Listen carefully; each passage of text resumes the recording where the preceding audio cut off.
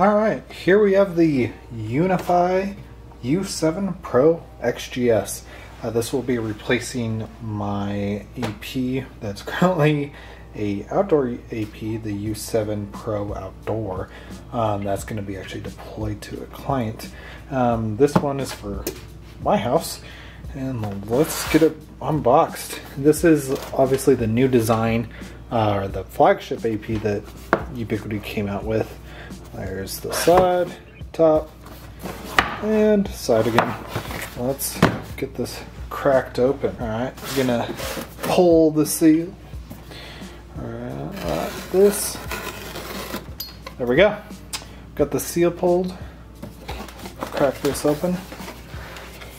Apologize about the lighting. I'm working on getting studio lights. Almost looks like it just slides out like so. Interesting way that they're doing the boxes now. It's not usually like this. I kind of like it. And it like folds out just like so. Interesting. And it does have this plastic cover on here still.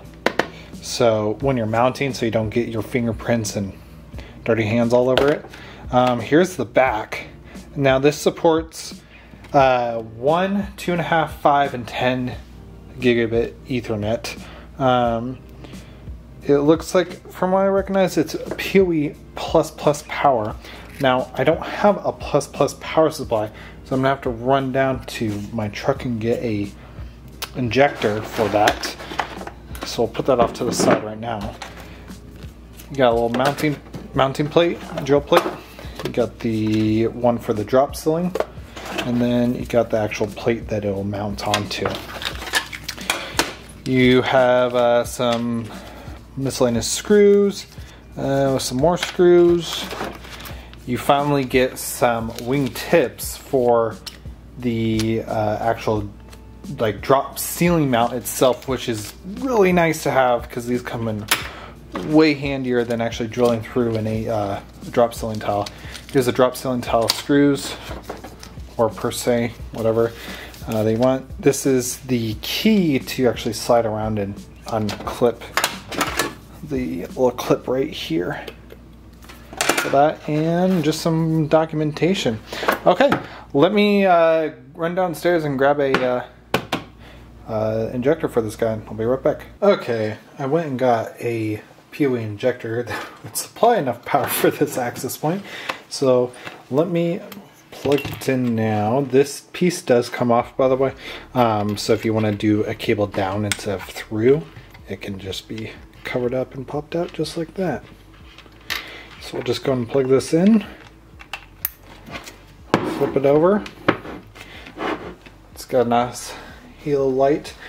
The ones like the E7s, they're like the square ones, the new square ones, they have a halo light around the bottom, not on the top or the front facing, as you can see. Alright, let's switch over to the Ubiquiti dashboard and get it adopted. Okay, so we're here in the dashboard. They already showed up. I have a cloud key, but I use it for testing. This is actually on a controller, which I have DNS forwarded out to my controller URL, an IP, so I'm able to see it on adopt right away. So I'm going to go ahead and click adopt, and it's going to go ahead and adopt it. Let that run through its process. Meanwhile, let me pull up the spec sheet for the actual X7 or U7, sorry. So the U7 Pro, I believe, has 8 streams or 10 streams. Let me double check. Yeah, so 8 streams of Wi-Fi 7.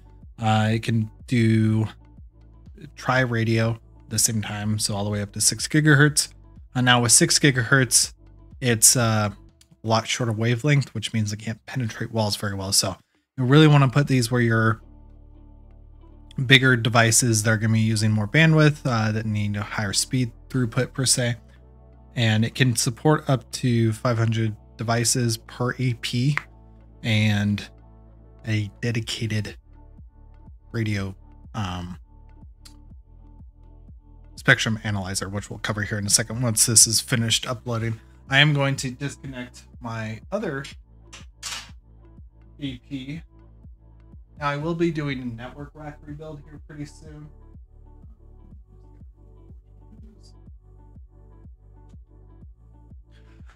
There we go.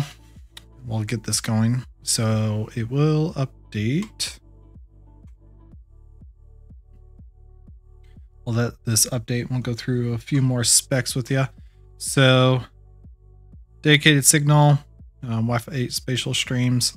And so really in reality, this is like the flagship for kind of SMBs, not necessarily enterprise. For enterprise, you'll want to do the U7, which is better for more, or E7, excuse me, more stadium, more people, etc. But this will fit perfectly for even enterprise, small business. Ubiquiti also does now have a U7 Lite, which is really nice, $100. No 6 gigahertz radio, but does support Wi-Fi 7. In order to get that 6 gigahertz, you got to set up to the U7 Pro, which is, I believe, $299 or $199, $189. There you go. It only has 2.5 gig. So we'll go over to here. It's probably updated by now. Not quite. Once this is fully up to date, let me get back with you and we'll go from there. Okay, it updated. We are good to go. So I haven't configured this for 6 gigahertz yet. So I'm going to go ahead and go into here. We're just going to turn on 6 gigahertz. This will probably kick off a few of my devices because it's WPA2 and 3. I'll have to create a separate VLAN tag for my slightly older devices. I am going to run an iPerf test. I honestly don't have a Wi-Fi 7 device currently. It's getting ready. So the device, which is nice, is because there's a spectrum analyzer. So let's do this real quick. Environment. So it's under, AP. It's getting ready. We'll give it a second. It has a dedicated radio for analysis, so it can automatically switch channels if you need it to, which is nice because if you're in a busy environment for wireless devices, that can be extremely handy with a dedicated radio. So it can doesn't need a scan and utilize. Okay, guys, I'm back. This is actually probably an hour later. So the spectrum analysis takes actually a very long time and actually didn't complete. And I have some other things I need to do. For the airtime scan, this takes a good long time. Normally it says about 5 minutes. It's been about an hour in filming other stuff. So here it did do the spectrum. So here's it's still analyzing or doing other stuff. That'll constantly do that. But here is a bunch of the other wireless signals that it's picking up. It's detecting the channel name. That's for 5 gigahertz as well. I can see everything. Looks like 48 near me. 6 gigahertz. Luckily, there's not much over where I'm at.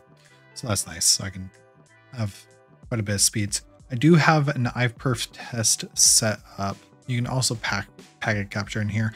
Obviously, the iPerf won't be super detailed. The only device that I have that is capable of connecting to 6 gigahertz is actually 6E. So it's going to be slightly less speeds, but got it open here. So let's go ahead and get it going. I'm going to start the client on my phone. And then we're going to hit for the server listening. Let me do that again. There we go. So it's about getting a gig, it's peaking at a gig, which is really impressive for Wi-Fi, and it's 6E, so it's not even Wi-Fi 7, which is really nice. Let's just do. It's obviously it's sitting on my desk. My phone's on this desk. I have an L. It's sitting. It's directional, but it's over here. So let's just do one more. We'll do 2 streams. We'll start. So that's 2 streams. So it's by, just honestly, so that's impressive. Just over Wi-Fi that we've gotten to this point where you can have gigabit speeds just over wireless it's impressive. Obviously that depends if you have line of sight of the device. Otherwise it's probably going to switch over to 5 gigahertz. You'll still have pretty good speeds on 5 gigahertz, but let's go here. And it's going to auto provision everything. It shows how many, retries, what the dB is, transmit, etc. It's very nice that Ubiquiti has incorporated this, especially with the new packet capture directly from a device. You can actually, they plan on implementing a per device packet capture instead of like global packet capture, which is, I gotta give creds where it is due. So I think that's gonna wrap up this video.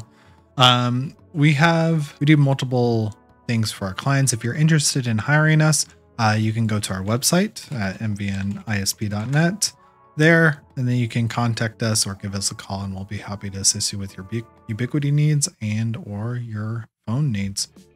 Give us a call. Appreciate it. Have a good one, guys. See you later. Bye.